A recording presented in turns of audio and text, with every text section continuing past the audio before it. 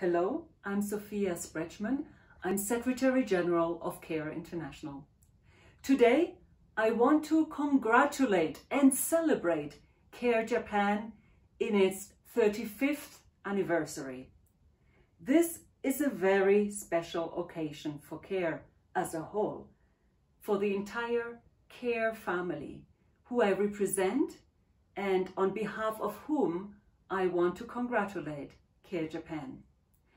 And that is so because CARE was founded 76 years ago in the aftermath of the Second World War.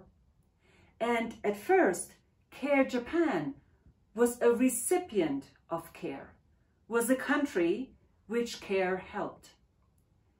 35 years ago, when CARE Japan was founded, it was in the spirit of reciprocity, a spirit and a value that is so critical today and that reflects our deepest humanity. CARE Japan, since its founding, has been a strong contributor to CARE as a whole.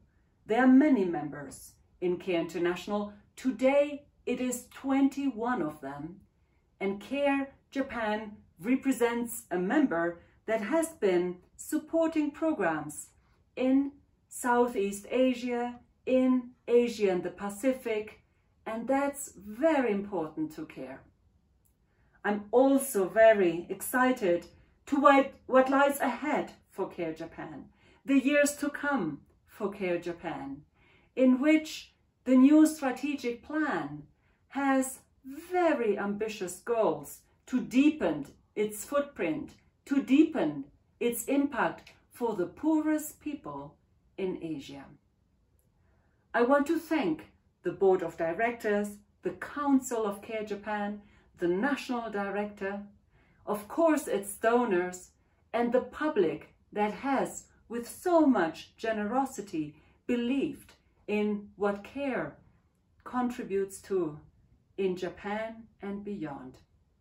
Thank you so much, CARE Japan, for being part of the CARE family, and congratulations to your 35th birthday and for the many birthdays to come. Thank you very much on behalf of all of CARE.